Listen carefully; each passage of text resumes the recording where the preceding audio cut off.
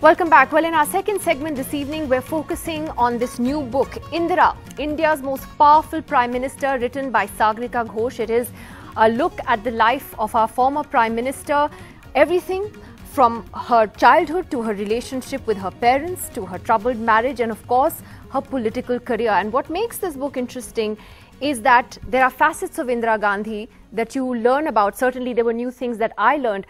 Like, for example, about her relationship with her parents. Did you know that she was actually closer to her mother than she was to her father, Jawaharlal Nehru? And it paints a very complex portrait of a woman who was a very complex character.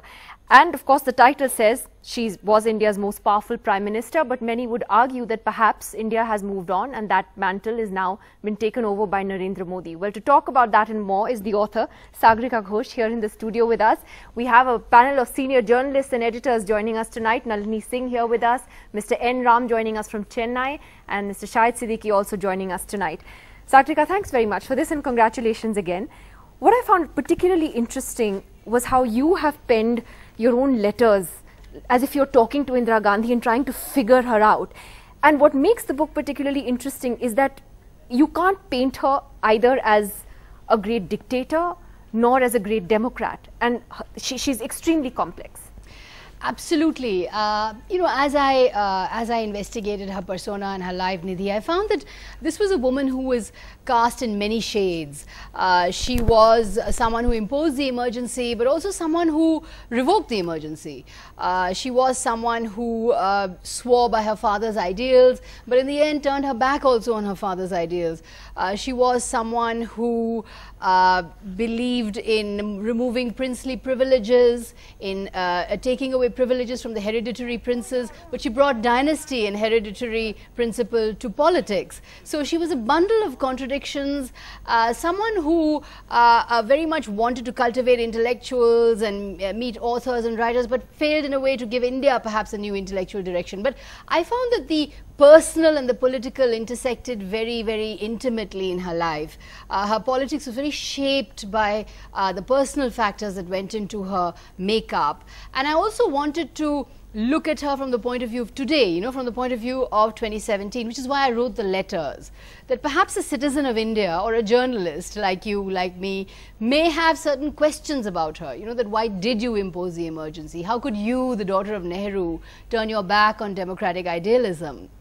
How could you, for example, also, for split the Congress, which in the end almost destroyed the party? So there were a lot of questions that I thought citizens might have, and in a fanciful attempt at a dialogue with a ghost, I thought it would be interesting for the citizen of India to kind of read these letters. It's also interesting because she comes across as a rather insecure young woman, doesn't she? And then sort of grows in confidence over a period of time, but still yet somehow at the core remains insecure, which is perhaps why it explains some of the decisions that she made. Would you agree? Absolutely. I think she remained... did you ever read a school poem called The Lady of Shalott? Yeah. Tennyson's poem, The Lady of Shalott. Did you ever read it? Yes. You know, the Lady of Shalott is mysteriously cursed and is imprisoned in this castle. Yet she's also a woman of tremendous beauty. So I think Indira Gandhi was a woman of tremendous personal grace and humanity even, but really caged in this castle of paranoia, insecurity, you know, anger, fierce rage, her inability to forgive and forget, and also her deep sense of threat with political rivals. You know, anyone within her party who showed any signs of any form of political virility, immediately it was off with his head. So, you know, so that's interesting you say that. Rivals. Mr. Ram, does that sound like someone else you may have heard of? I think it's very, very hard to compare Indira Gandhi, who was born in 1917, with the person you're hinting at, Prime Minister Narendra Modi, was born in 1950. Totally, you know, from totally different streams in politics and social life. She came from, she was a child of the freedom struggle. She was born in the crucible of the freedom struggle. He comes from a completely different pedigree. the RSS line. He was a he was a pracharak, not just a swayam sevak. And I think it's impossible to compare the two. Indira Gandhi was a formidable prime minister. Whether she was the most powerful, I don't know, because you'll have to factor in Jawaharlal Nehru, who was, you know, he was totally dominant at that time. His party was, but he also in the party until certain setbacks occurred at any rate. So I think it's very, very hard to compare. But basically, you know, if you take a historical view, you don't necessarily judge, you interpret. And I just got my hands on Sagarika's book, which arrived in the post today, and I want to read it. But she's, I think, interpreted various things and presented a very mixed picture, tried to balance it as best as she can. And I look forward to reading it. But to compare Indira Gandhi with Narendra Modi is not a worthwhile exercise. It's not a worthwhile exercise, Nalini Singh, but people often do it. I mean, people often compare them for various reasons, for being, you know, very strong leaders in that they have appropriated power, you know, very centralized power, and the sort of tendencies seem to be very similar. You know what I'm hinting at. Or is it a worthwhile comparison, or do you agree with Enram that it's not? You know, I think in 2 or 3 facets, it's very worthwhile. Indira Gandhi's patriotism was unquestionably, she was the custodian of the sovereignty of the Indian people in a way, and nobody has contested that. Her patriotism and Narendra Modi's hyper-nationalism, if you're not with me, you're against me. Yeah. So I would say that, you know, these are people, as N. Ram says, born 50 years apart or 43 years, 37 years apart or whatever, and yet they have come up with the same feeling. I'm not going to call it a formula.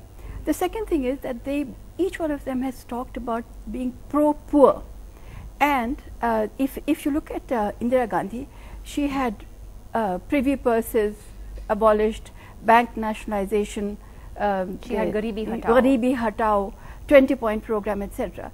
And Garibi stayed in India, as Sagarika's book says, that since from 1947 to 83, the proportion of the poor in India stayed absolutely the same. Now, if you look now, you have demonetization, you have lots of other programs which are saying that they are pro-poor. And there is a wonderful little anecdote from Indira Malhotra, and I'm, you know, read between the lines what I'm saying. Indira Malhotra, according to Sagarika's book, says that when bank nationalization happened, he went to a place where there were some rickshawalas and they were dancing in the street. So he said that, have you ever been to a bank, inside a bank? They said no. They said, will you go inside a bank? They said no. So he said, why are you dancing? He said, because for the first time something has been done for the poor and the rich will be suffering. So sounds very similar. It sounds very so there are similarities and some echoes. Shahid Siddiqui, what do you think? I mean, is this the right time to judge whether Indira Gandhi was the most powerful prime minister we had? Was it Nehru, or is it undoubtedly Narendra Modi? What do you think? Let me first congratulate Sagarika, because we need more and more such books to really objectively look at people who have played important role in the post-independent India. And since we have moved a bit away from Indira Gandhi, we are in a position to now look back and try to analyze it at objectively.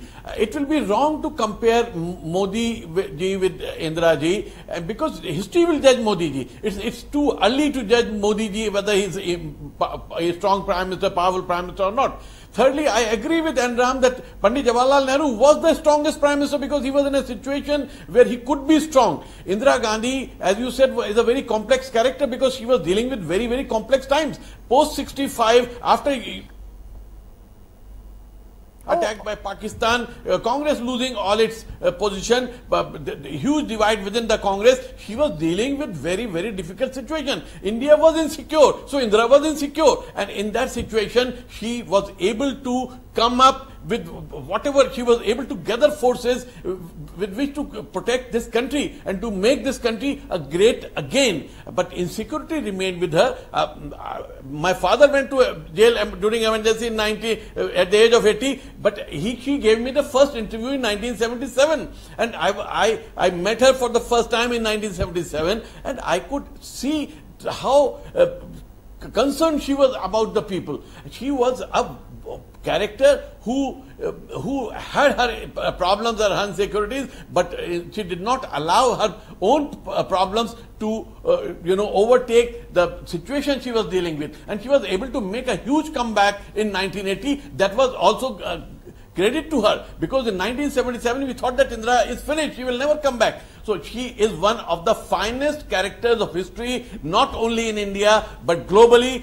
We will judge Modi ji after say 20 years. It will be wrong to judge him now. Interesting point, Sagarika. Also, the other interesting aspect of the book is that you've been able to delve a fair amount into her personal life, into her marriage and so on. And that's pretty rare, especially when we write about political leaders in this country.